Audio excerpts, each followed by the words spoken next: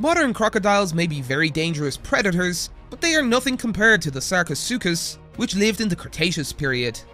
If we're going to be specific, the Sarcosuchus is not a member of the crocodilian family, but its extinct relative, Pholidosaurus.